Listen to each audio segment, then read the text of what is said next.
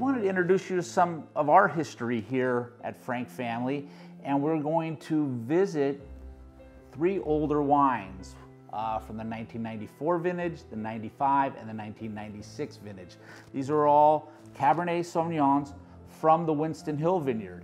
Shows the history before the Winston Hill label came about. Frank Family started as a partnership with Frank-Rombauer and Rich Frank. So the label shows that partnership, Frank-Rombauer. And it also has the history of the old Larkmead Cellars here, which is our historic stone building, which was on the front label. There's a picture of it there with the elm trees. A lot going on. Over time, we've simplified it, and as Rich and Kerner separated their businesses, we became Frank Family Vineyards, and so we've cleaned that up a little bit, and we focus on the vineyards and the family a little more than the stone building.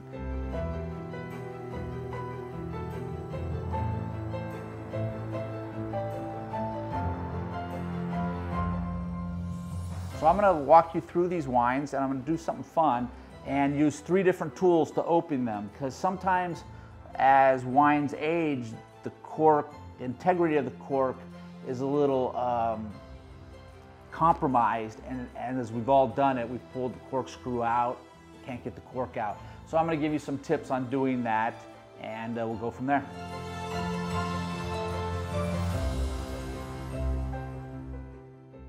The 1994 vintage was a little drier than the 2 next vintages we're going to talk about. Not a lot of rainfall, but a very mild growing season too. Maybe a heat spike in August, and that was about it. So it was a very mild year, low rainfall. So I'm going to use a waiter's corkscrew for this first one.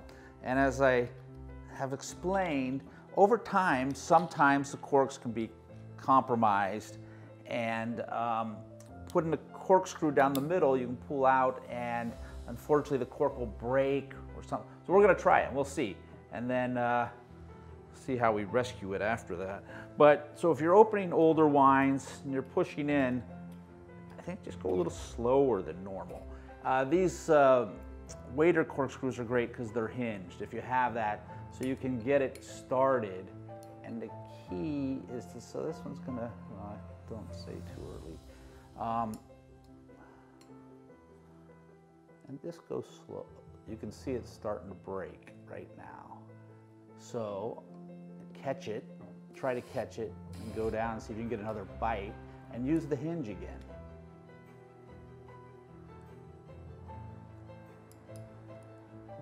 Another bite. So it takes a little bit. You can see the cork falling apart. This is a great example why we're going to open the other ones a different way.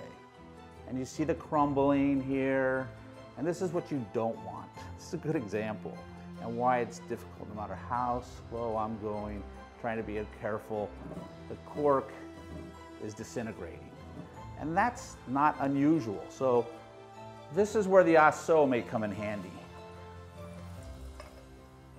So we're going to try the 94. As I said earlier, very mild year, maybe a couple heat spikes in August, but not very much, a mild September, and not a lot of rainfall in the winter. So it was a drier year comparatively to the vintages around this.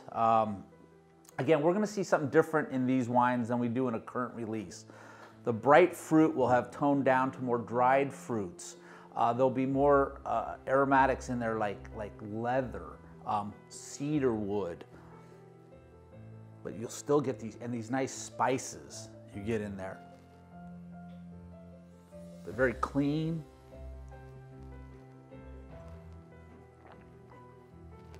And again, the tannins have mellowed, it's softened, but it's still very fresh.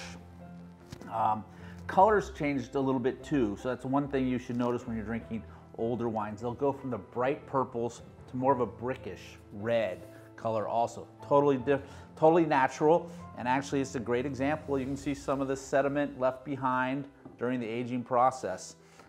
Again, totally natural.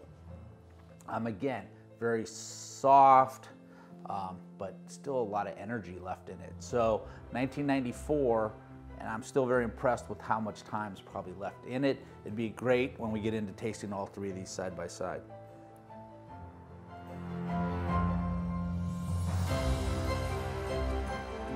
What we've included to try to help extract the cork a little bit with aged wine is an Asso. First came to mind in the 80s for me anyway, when I was at university.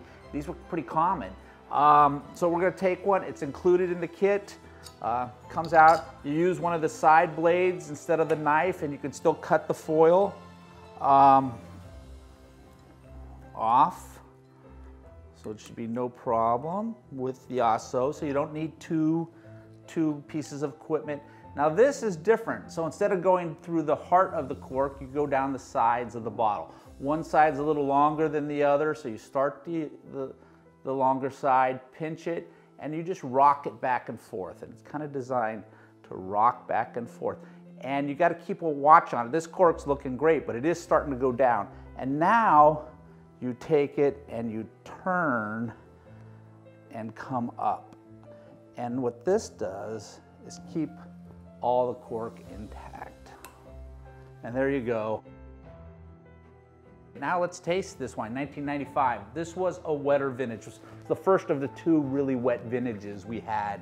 Got a lot of January, February rain. So the vines were dormant, didn't affect any of that.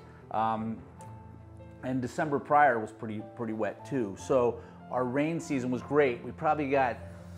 We usually get maybe 36 inches of rain here. We're talking, we're into the 50s and the 60s, so almost double the rain fall than normal. So reservoirs were full, soil capacity was full, big growing season. And again, another mild growing season, not a lot of spikes, very calm. And I think we all like that as winemakers when it's calm during the vintage. So now I'm just gonna check it out. Again, I think the vintages come together a little bit, the differences come together a little bit better when they've been aged for over 20 years. So again, you're getting these dried fruits, dried cherries, maybe a little dried plum, but it comes in again with the leather, the cedar, some oak components that kind of transform over time also. And then the palate, I think we're going to be surprised here too, the freshness of these wines.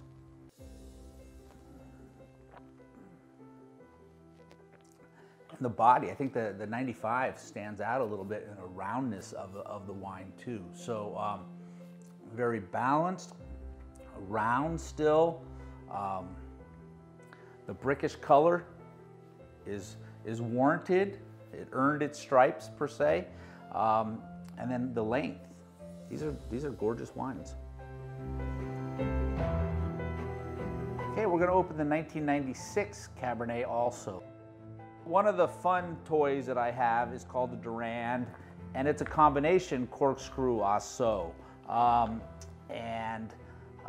we'll give it a shot. So again, I just use the Asso part of this as the knife that you would in a waiter's corkscrew. So now I'm going to go with the corkscrew first. I mean, it looks just like a cork pull.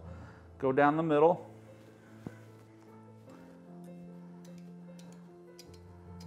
I'll leave it out just a little and see how that works. And now I'm going to get the Asso. Again, as I explained earlier, one side's a little longer than the other. And it goes right in the side there. Rock it back and forth, and it slides down, and it's going to meet the corkscrew. And now it's all connected, and you just twist slowly.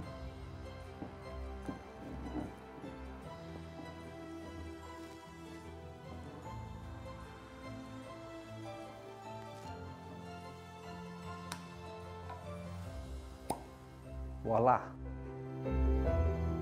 Okay, now we're going to try the 1996 Rutherford Cabernet, again, off of Winston Hill. 24 years old. Really fun to try these wines. Again, I think the vintage variation balances out a little bit over these 20 years, plus years. So you're going to still see a little lighter color, but you can see the depth through it is still dark. It's just the edges around it. And that's, again, totally normal. At the bottom of this bottle, you're going to see the sediment. The person who gets the last glass is going to get some normal sediment over time.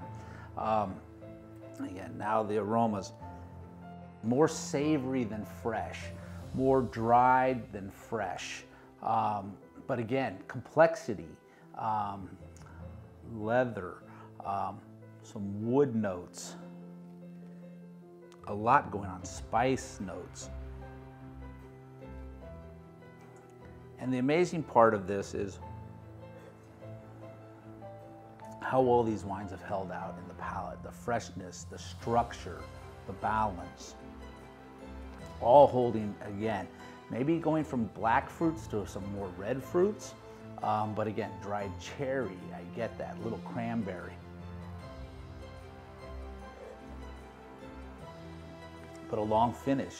And these wines, I would suggest you drink them now, but I think if you could hold them for another 5 years and you'd be fine. So enjoy.